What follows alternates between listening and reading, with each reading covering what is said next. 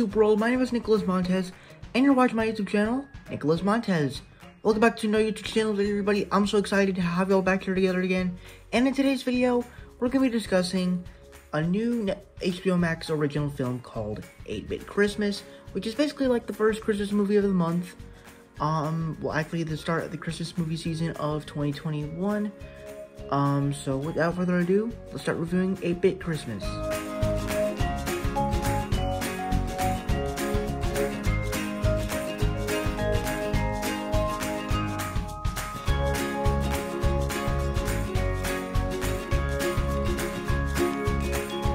So what I thought about this movie, I just thought it was a very lighthearted and just very funny film, where it creates this story with Neil Patrick Harris, where he basically tells his daughter about this time in the late 80s when he wanted a Nintendo, because they set up this joke in the film where the daughter wants a phone, but he doesn't want that, and he tells a story about this time where he where he wanted a Nintendo, much badly like his daughter wanted a phone. And I think they kind of use that concept in a very interesting way, because you have all these different scenarios going on. Of course, the cast is pretty good. You got the kid that was in Night Books, as well as Timmy Failure Mistakes Were Made, which I thought was, he was actually pretty good, especially when he stood up to that bully. I thought that was amazing. You also bring back the dad that was in Diary of a Wimpy Kid, Dog Days, which I also thought this was a pretty funny role. And once again, sounds like Owen Wilson. I don't know. I wonder if they're related. They have to be, because he just sounds so much like Owen Wilson.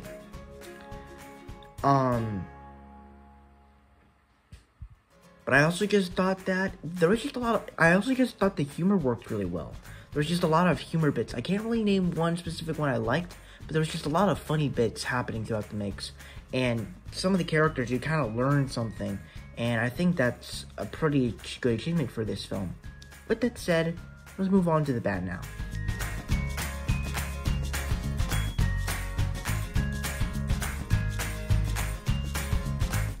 And honestly, for the bad on this film, I can definitely say that this movie feels like it's going for every single thing. And while it does feel like an 80s movie, it just feels like that they're doing too much. They're basically explaining every story bit to you, and that you can't really guess it for yourself. In that, I guess you could say that it's mostly predictable.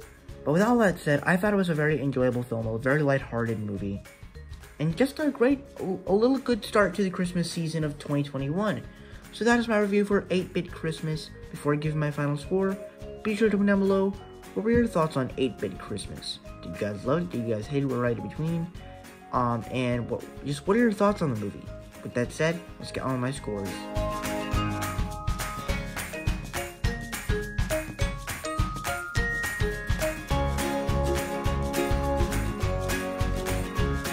Alright, so that's it for my scores. Thank you guys so much for watching. I hope you enjoyed. Don't forget to like, comment, and subscribe. My Instagram is Marvel6, and my TikTok is Roland Fan. If you guys don't understand those names, head to my bad section, follow me on all social medias. I'm also in Letterboxd. It's the same name as Instagram. _6_, and I'll see you guys in the next video. Bye bye.